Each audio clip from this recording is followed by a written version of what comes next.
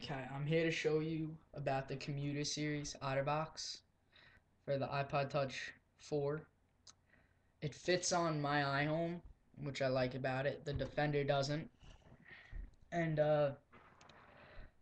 I like it better than the Defender. It's a lot thinner than the Defender, but it doesn't come with its own screen protector like the Defender does.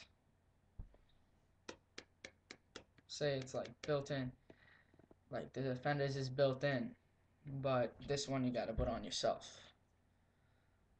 Uh, I don't like in the Defender how the circle is so big, the top circle, because it rips right here.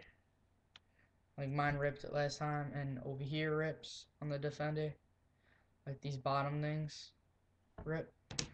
This, the circle's a little thinner, so it has more silicone, so it's less likely to rip.